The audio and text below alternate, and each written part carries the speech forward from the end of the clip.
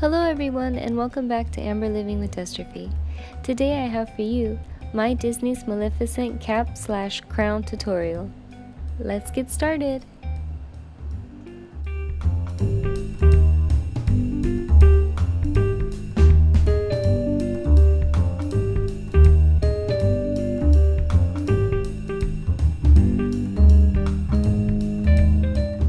Today I'll be using this mannequin to help me, but you want to use your own head, a wig cap, your trusty pair of scissors, and some electrical tape. You'll also need a piece of snake-like material for the top of the crown, but I'll get more into that later in this tutorial. Next, you want to put the wig cap on. You want this to be you, your head, not a mannequin's head, but your head. Taking a piece of electrical tape, you're going to want to place this in the center of your forehead, making sure it's in the V shape. You could just bring this tape down and into the back of your head. Here's a closer look.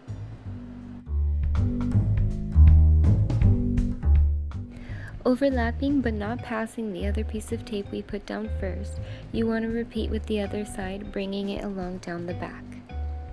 I would say each strip would be about 12 to 17 inches depending on the size of your head. Now let's start on the side. We're going to layer it from the bottom up. Each strip will slightly overlap the first piece of tape we put on the top. It should go on the side of your head, down underneath your ear, and travel up the side of your head.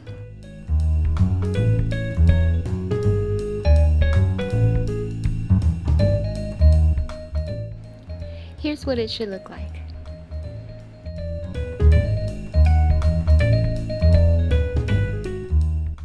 You're going to slightly overlap each piece as you travel up the side of your head.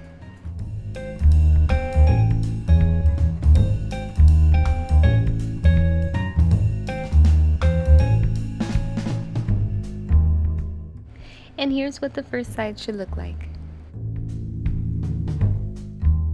Now you just repeat with the other side.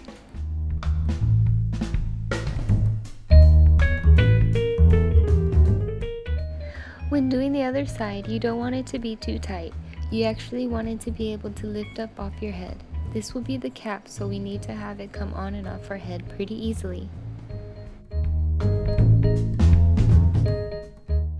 And here's what both sides look like finished. You're going to want to do this twice or 3 times depending on how strong you want the cap to be.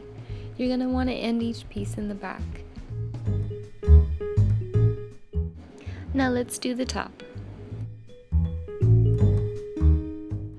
Now taking strips of tape long enough to go from the front of the V to the back of your neck, you're going to want to put this slightly overlapping the V that we made earlier.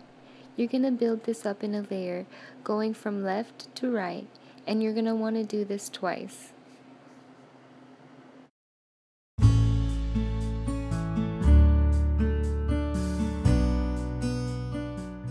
Make sure you tape all the pieces of the wig cap down.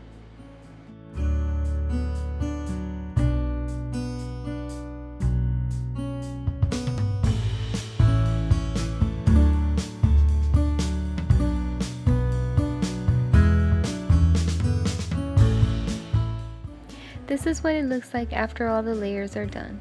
I went over this about 2 times, making sure the cap is strong enough to be able to take on and off with my head.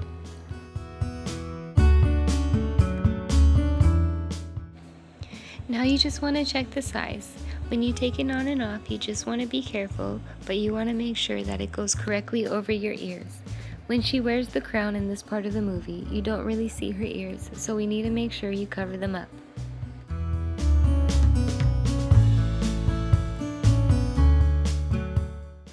Now let's start on the horns.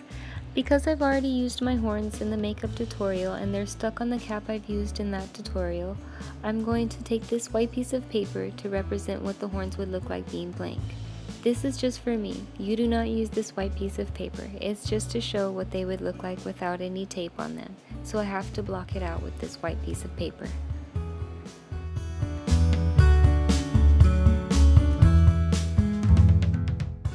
When you put your horns on, you want them to have some distance. You actually don't want them to sit on the front of the head either. you want them to lean in the back. She has them slightly in the back of her head. I would also keep the tips of the horns about 5 inches apart. Now you're just going to want to tape your horns in place. I've just took 2 pieces of tape, one in the front and one in the back, to hold the horns in place. And repeat with the other side. Next, we're going to take strips of tape and cut them in half. These are about 12 to 16 inches depending on the size of your horns. The best way to help you if you're doing this by yourself is to put it on the table and cut down the middle.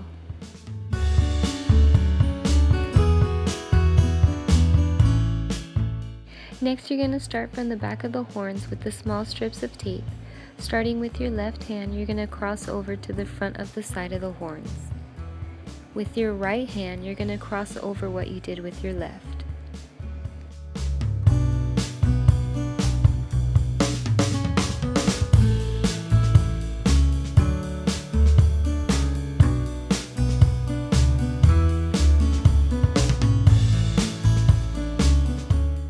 You want this to crisscross. This will help with the effect of it looking like it was weaved or braided into the cap.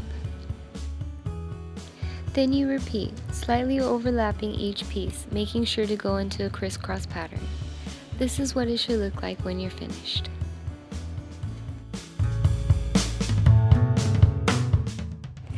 And remember, this white piece of paper was for me, not for you, but for me to show you what the horns look like blank. I got this snake-like material from an old jewelry box that I had lying around, and I spray painted it black for the front of the crown. You could take any snake-like material that you have, or you could buy. And then I just drew a stencil in the back so I know where to cut. We want to make it a diamond-like shape or an upside-down kite. This should be about 5.5 to 7 inches depending on the size of your head.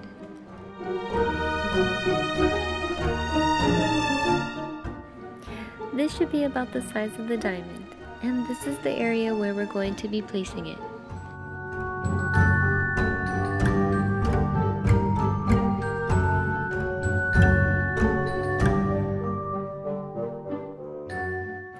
Before we tape it down, we're going to cut 2 slits at both ends of the sides of the diamond. If you're using a thicker material, these slits help the diamond lay flat across the top of the crown.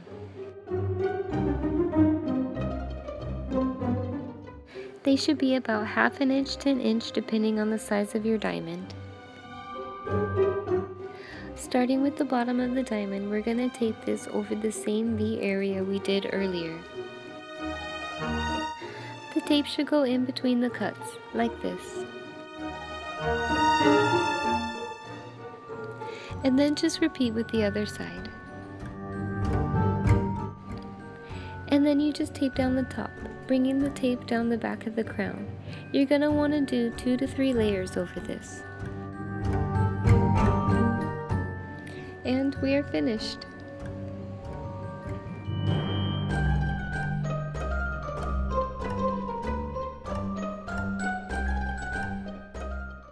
Here's just a closer look of how the braiding looks on the side of the horns.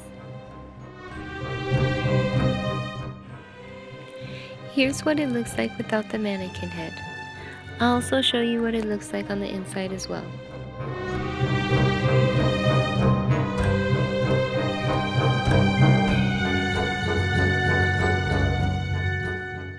And here's what it looks like on my head. I did do a full makeup tutorial on Maleficent on my channel, and I'll have the link to that in the description box below. But here's a couple of snapshots so you can see what it looks like with full makeup.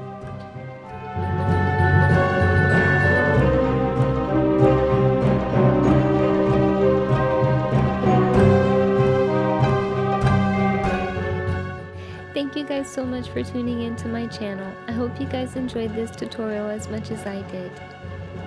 And if you have any comments or questions, please leave them in the comment box below. I'll have the link to the full Maleficent makeup tutorial in the description box.